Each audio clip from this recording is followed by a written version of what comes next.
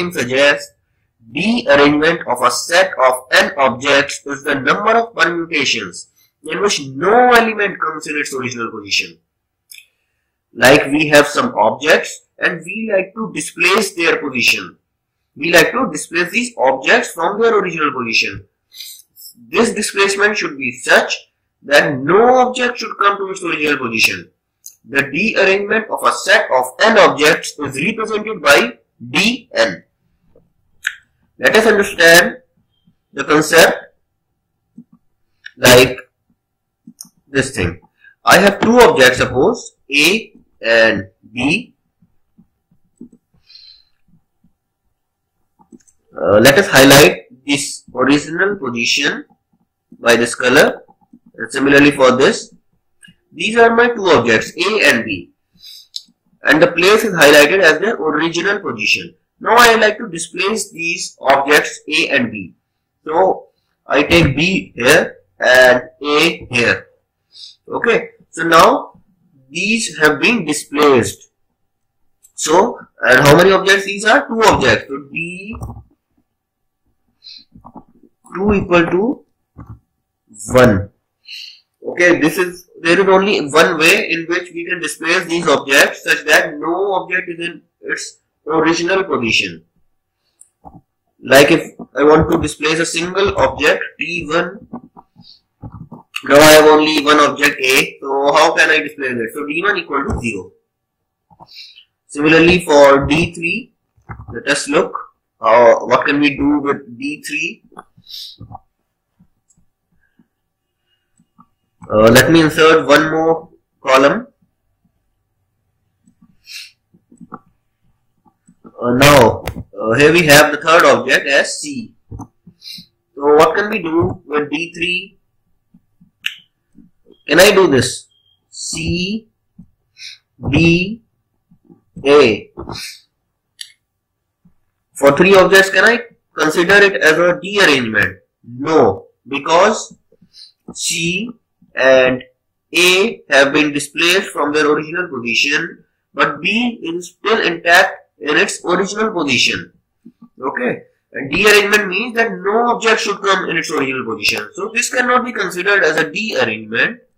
So we have to consider something else. Here we have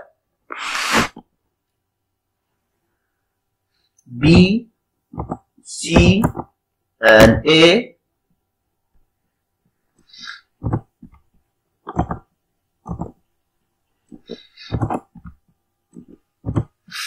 So what can be the possible ways of dearrangement? They can be B, C and A, right? Here we can see that no object or letter comes in its original position. Can I think of something else? Are there any more ways of doing this? Yes, we can have C, A and D. This is another dearrangement in which no letter comes in its original position. Can I think of something else? No, I don't think there is any other possibility or any other permutation in which I can displace all these objects. So there are only two ways. So D3 equal to 2. Similarly, you can memorize that for 4 objects it is 9. You can tabulate it for yourself. And for D5 it is equal to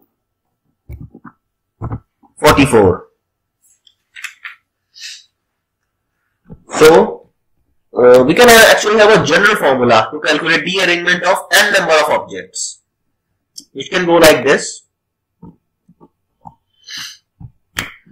The general formula is for n greater than 1. It is dn equal to factorial n bracket 1 upon factorial 2 minus 1 by factorial 3 plus 1 by factorial 4 minus 1 by factorial 5 plus up to minus 1 raised to the power n upon factorial n. This is the general formula by which you can calculate for n number of objects. N has to be greater than 1 in this case. Now let us consider a question for further elaboration. The question is, There are 4 letters and 4 post boxes. In how many ways can we post 4 letters in 4 post boxes such that, let us see the first part, only 1 letter goes in wrong position. So it is actually asking me that only 1 letter goes in wrong position. Now you yourself consider there are 4 post boxes and 4 letters.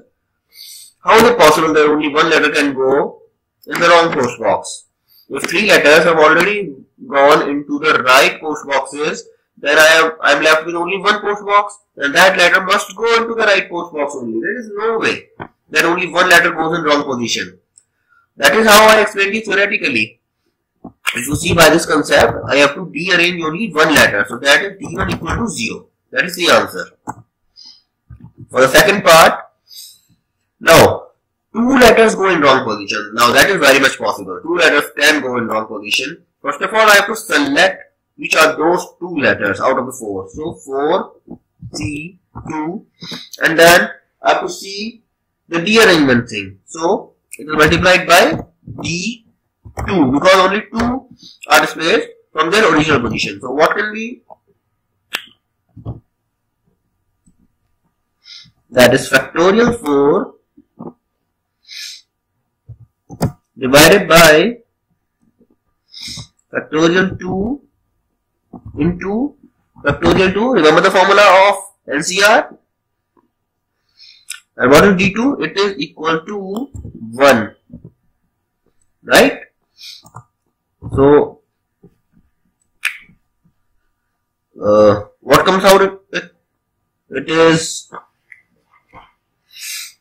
So, let us calculate further. Let us calculate factorial 4, which is 4 into 3 into factorial 2, right? And then we have factorial 2 into factorial 2 into 1. Okay. So, what do we have? 4 CJ 12 and 4 into 3 12 by 2 equal to 6. So, 6 is the answer. Then we have the final part that all 4 letters go in wrong position, which is 4 C4 into D4. We already know that LCM equal to 1 into what is D4? 9. So 9 is the answer. This dearrangement thing is a very important concept which can be used in a lot of questions. They won't use the word dearrangement directly, but you have to solve it like that.